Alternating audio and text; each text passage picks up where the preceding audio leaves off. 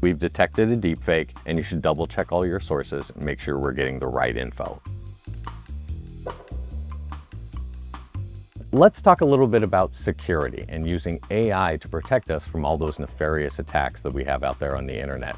And with McAfee scam detection, McAfee is actually using AI to protect you from the videos that you're watching, to be able to provide any sort of insight into possible generated AI deepfakes or other nefarious audio. Let's take a look at an example of how this is actually working. And here we have our engineer Jim, and Jim is actually going through several different versions of both actual content and deepfake AI generated content as well. This is just a tiny little browser extension that always is looking out for us on the websites that we visit and the content that we consume.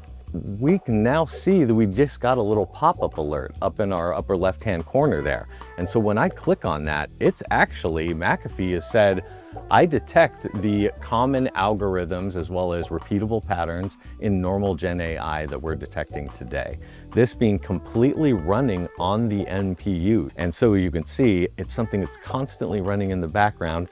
And that's perfectly okay because the NPU is the lowest power target that we have on there, extending your battery life all day while keeping you always protected.